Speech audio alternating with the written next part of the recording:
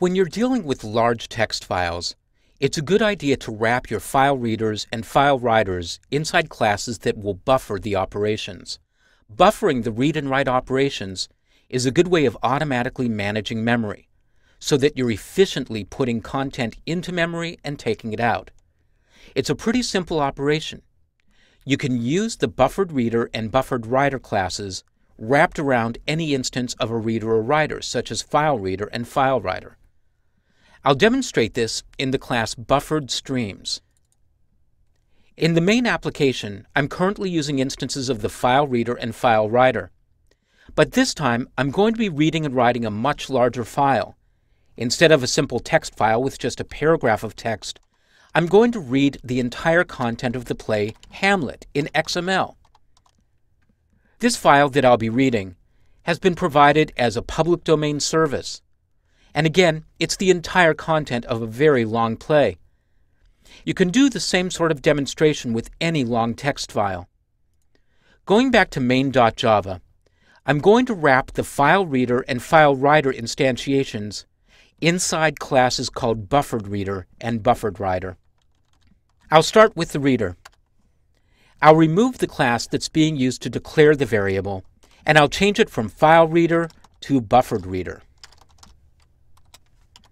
I'll make sure to include an import statement for this new class, and I'll expand my editor so I can see all of the code. It's going to get a little wide.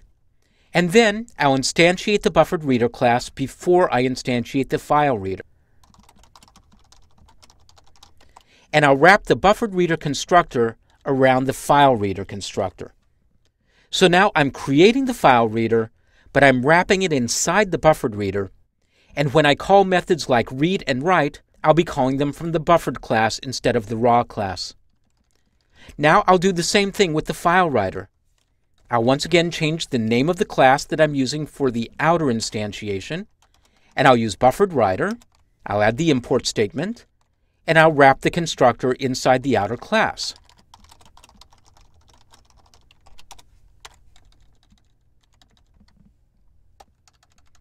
This time I'm going to add a little bit of system output to give myself a notification that the reading and writing is complete. I'll save my changes. I'll go back to the Package Explorer and confirm that I only have the one file. Then I'll run the application. I see my message indicating that the operation is complete. I'll refresh the Package Explorer, and there's my new file. So it takes a very small amount of additional code to use a buffered reader and a buffered writer instead of the lower-level file reader and file writer. You still get the advantages of internationalization with the file reader and file writer. That is, they'll adapt automatically to different character sets. But now, with the buffered classes, you get improved memory management and a more efficient use of system resources.